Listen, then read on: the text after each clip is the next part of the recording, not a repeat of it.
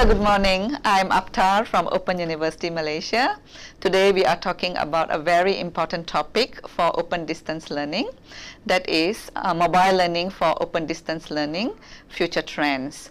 And with us, we have a very prominent professor who has been researching in mobile learning, and she is none other than Tyrim Lee from Korea, and we would like her to give us a brief introduction of herself. Nice to meet you, and my name is Tyrim Lee from Korean National Open University. Actually, I'm a biostatistician, but I work at KNOU 28 years, and my first project of computer-based material started from 1986. So during that time, I have very many authoring tools, and my first project is Apple computer, 8-bit Apple computer, 25-inch diskette for one chapter. It was my first project. So after that, there are many very helpful authoring tools. I developed many kinds of computer-based educational material for teaching statistics. That's it. So these days, mobile learning is very popular, and I'm very absorbed in the mobile learning. Could you just briefly give us a history of mobile learning? Like what are the, in the world? So in my university in Korea, we kicked off the mobile learning at December of 2008. So we can start mobile learning only to transfer from the TV lecture to transfer to the mobile and deliver it to the student, So every student can have a mobile learning in the subway, in the playground, in a cafe, and as they have a spare time, they can enjoy and they can have a class with mobile. So, okay, that's in Korea. Could you also elaborate a little bit more about the development of mobile learning? How it started and what mooted the idea for using mobile learning for education? As you know, it is time the very highly advanced ICT surrounded us, Among that various kinds of device, ICT device, mobile is our interesting media. Because as you know, that my 3 kids live together with mobile and sleep together with mobile and play together mobile with their friends. So they communicate with friends and with a teacher and something like that. So we can use it, mobile, as a very key media for the educational device, So I would like to develop that kinds of educational media. We can use the mobile. So because it's very closely related to our daily life. These days without mobile, we can't do anything. We cannot connect with any person in academic staff or with the student or any other society people. So mobile is very important, the daily life, like toothpaste, So I think it is a good time to use especially in ODL. We can use it as a new media for the education, I think. There is a difference in usage of mobile devices for education in the developed and developing countries. So could you highlight to us some of those? I have one conference, AAC there, when present there in India, is that they are literate people, especially focusing on women in urban area. They have a mobile already, very simple one, $10 mobile, Say the project, they deliver it to the many people, and they give the teaching the sentence and the grammar, and they feedback directly. Immediately. That is a good media in even a very basic level of education field, So I think it can be used various kinds of level for the educational material, So I think so there. I heard KNOU is doing some high-level mobile applications. You have built some good structures. Still studying. You're still researching into it. So has it become a policy to be used by the students, or is it still at the research place? First of all, our university government have a special MOU with the Korean biggest telephone company, KT, because when you have a download one movie, you have to charge much money for that. But we have a special MOU, so each student pay for the telephone fee only monthly $20, unlimited download. That is the first very important thing. After that, every student can download our class by the mobile. So there is a very frequently they can use as they please, you know. Without that kinds of some condition, it is very difficult job for any university can choose mobile as a new media. In Open University Malaysia, we are facing that problem because our students do not want to really use, and Open University also have to invest a lot of money, you know, just to use the mobile technology. Right. But basic circumstance is very important. That's so it's a government level, and the KT is a government company there, so they can negotiate with our university government, you know. So that is already setting that kinds of condition, special MOU, and after that we can develop. And we would like to the e-learning contents transfer to the mobile, but it is another system. So we need much budget project money and manpower who are specialized in the mobile. So it is another new the project there, you know. So we keep going on. Yes, yes. Could we maybe talk a little bit about the pedagogy for mobile learning? Could you elaborate, like if there are any pedagogical models for mobile learning? Because of the nature of the mobile telephone, so maybe we have to tune a little bit more on the kind of pedagogical structures that we are using. Right, very important. Very important. You know, when you use TV lecture is basically 30 minutes, you know, one basket. But when we choose the mobile, we make a small segment unit. You know, one unit is 10 minutes. Within 10 minutes, we make a very small segment, and it deliver for them. They can choose as they please, partly, you know, not a whole lecture. When we develop e-learning contents or TV lecture, we hold one, you know. But in the mobile, we need a segment, small segment, and also we have a limitation of the memory. So we cannot use fluently of the video file or the flash. They need a heavy memory. So we reduced, we minimize that kind of way. So it is another approach for that, good for the mobile learning there. So in the educational paradigm, I think it will be changed, you know. So actually, I'm not an educational technologist. Even that, I think it is another approach. We have to do that way. So we evaluate and what the students the need and how they satisfied about mobile learning. So physically, the screen size is very small. That is a very big problem. They can't readable, you know.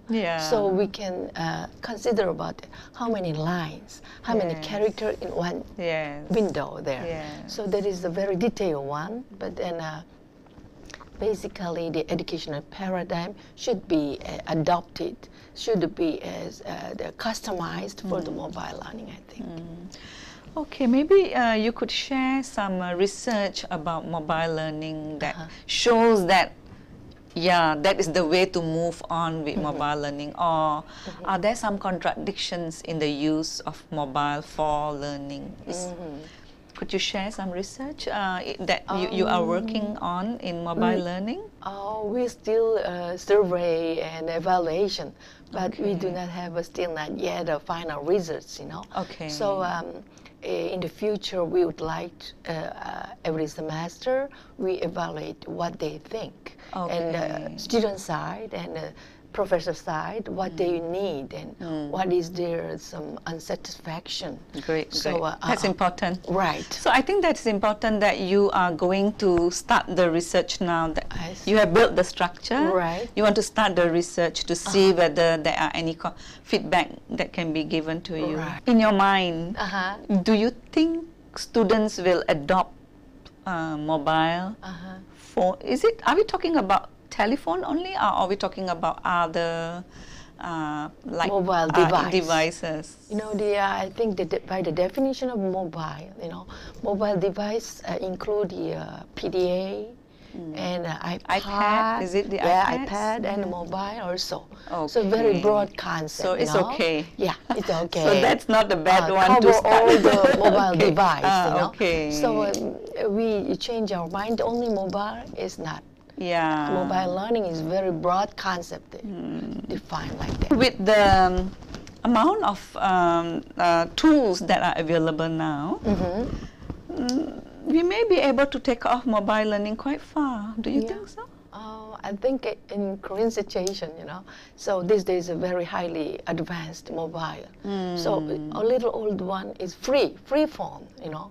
When they registration, they buy it. No charge for the kit. So I think it is a good way, and it's very easy, and is a very big way, go straight with that kinds of mobile device, you know. So I mentioned before to India, there is a $10 mobile phone, only for a simple function, only for the teaching and response from the learner. I think it is it can available, I think. So, but then the challenge, as you mentioned earlier, is the monthly rate payment that with the governments have to discuss with the telephone companies. Yes. Because that's the major challenge. Then you can get the tool for $10, but monthly charges will be high. Oh, in other countries, but in Korea you got no problem. $20 is very cheap. Yes. Yeah. But in other countries that might be an issue. Right. Right. So if other countries open university would like to choose that kinds of mobile learning paradigm, they solved that problem. Yeah. I think it's very important. And also the very strong broadband support for them. And also we need the LMS system for the support for the mobile learning there. Do you have one LMS system for mobile? Yeah, we invest much budget for the setting the system there. So these days we co-work with the telephone company counterparts, you know. So we spend a matching fund for develop that kinds of basic system, basic infra system there. Okay, that is this is very revealing for at least maybe for our audience that to invest in mobile learning, that the governments must, you know, discuss with the telephone companies. Yeah. Okay, if you have one or two tips more to give for mobile learning, to adoption of mobile learning, what would that be for our audience? As you know that we cannot go reverse to the river to flow and the river like this way. We can follow them, you know. Our target learner, the young digital generation, prefer the mobile than TV, you know. It's practical nowadays, you know, there is a stream there. So I think in the future we can use it as a very fruitful educational device than the gaming, you know. So we can motivate. We give motivation for them to use it as educational tool, I think. So in the future, it will be a good product, and in an educational sense, especially in the ODL, it will be a good function, I think. I hope. Yeah, I think that is good. That was a good one that you gave us. Okay, thank you very much. Yeah. I think we have a fruitful discussion on mobile learning, Yeah. and how educational institutions, especially open distance learning institutions, can adopt mobile technology. And I think the most crucial two things that Professor Tyreem has mentioned, one is for the governments to talk to the mobile learning providers, and number two, to ensure that we have a high broadband in the country. So Professor Tarim, do you have anything more that you would like to add before we end the session? Another one thing, Yeah, last thank one. you. You know, in our university still resist to this kinds of ICT adaptation. Rigid. Resist. Okay. Oh, resist. So, yeah. Resist. Yeah, Okay. yeah. Because there are the barrier, computer barrier, ICT barrier, I think. Huh? Could you just briefly explain to us what was in the Mobile, and it's a very simple one. In the first stage, university, we make a TV lecture in our digital media center, and it is transferred to the mobile. Okay. So we call that a campus on hand. They can use, they can have a class with on hands mobile phone there. I will show the real process using how they have a mobile class there. So first time they have put in their ID and password for the registration. They are he or she is a real student or not. And this one is academic information, and this is the mobile class there. It's the 3 button there. And there is a list of subject here, and they have choose that one, what department, and after that what department here, and what grade, and choose that. And after that, what subject, what course, they choose this one. And after that, what chapter they want to have a class, they choose that like that. And after that, they can have our server, our university server connected with the KT server, deliver the class to this mobile there. So students can have this kinds of class. So we can see all the lecture here, and with a chart and explain there, and also that kinds of video file inside there, so they can enjoy this mobile class. Is this mobile technology used more for your adult learners or the students on campus? Are they for the part-time learners or for the full-time learners? It's a full-time learners. So our universities range from 20 to the 70. It's very broad, So the age right.